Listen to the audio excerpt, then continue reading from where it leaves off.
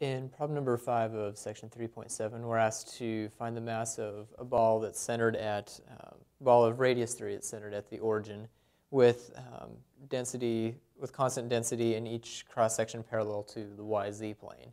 And density function is equal to delta of x equals x squared plus 1.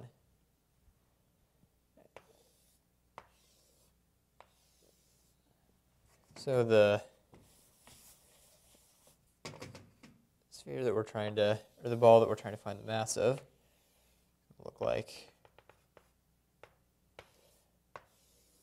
this. And this is y-axis. Here we've got the x-axis and the z-axis.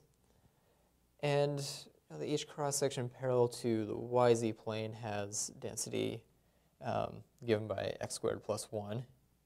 So what we're going to want to do is take a bunch of slices parallel to the yz plane, find the infinitesimal density, or the infinitesimal density of each one, and add those all up.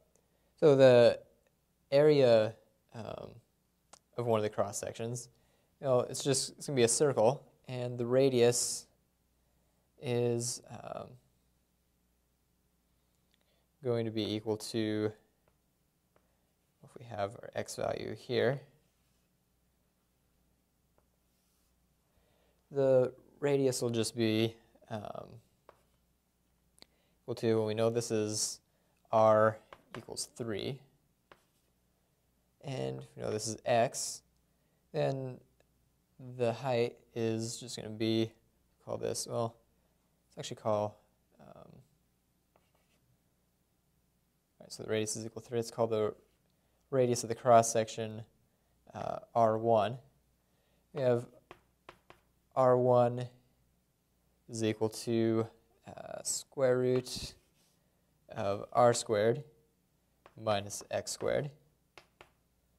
And it's equal to square root of 9 minus,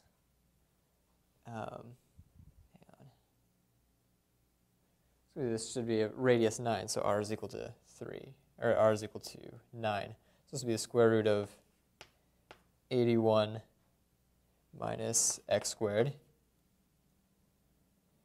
And so the formula for the mass is just the integral from negative 9 to 9. So we'll be integrating over from x equals negative 9 to 9 of the area. So the area function now is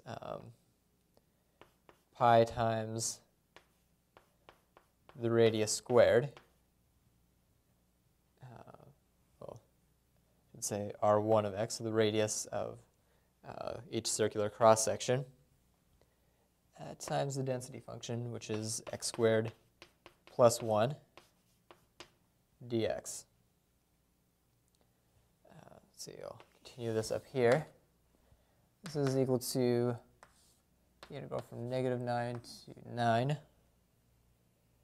of, actually I'm going to take a little bit of a shortcut. Since we're talking about a sphere, it's completely symmetrical on either side. Each density, or each cross-section has a fixed density at the point x, and that density is going to be the same on at the point negative x.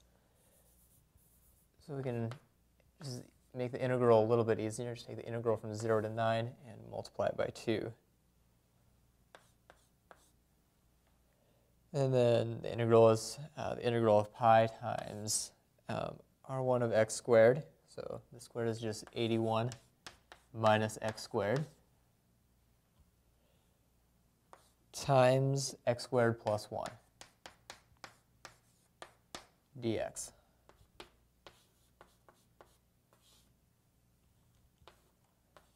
So if we pull the pi out of the integral and expand the integrand, we get the integral of negative x to the 4th, and we have 81x squared minus x squared, so plus 80x squared plus 81